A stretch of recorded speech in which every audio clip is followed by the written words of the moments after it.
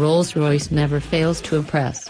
That much is clear after the British luxury brand released another special edition model at the Goodwood Festival of Speed, adding to the seemingly hundreds of SE models unveiled to the public this year.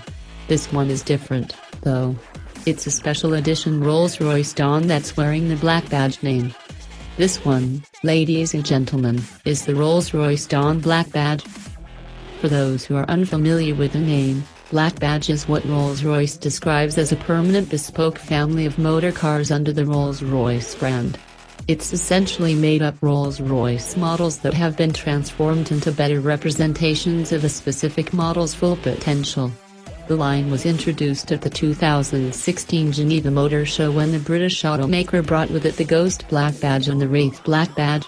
Now it's the Dawn's turn to get the same treatment, and just like the two models that came before it, this one is peppered with extra features, added amenities, and an all-around sense of bespoke engineering that has come to define Rolls-Royce in recent years.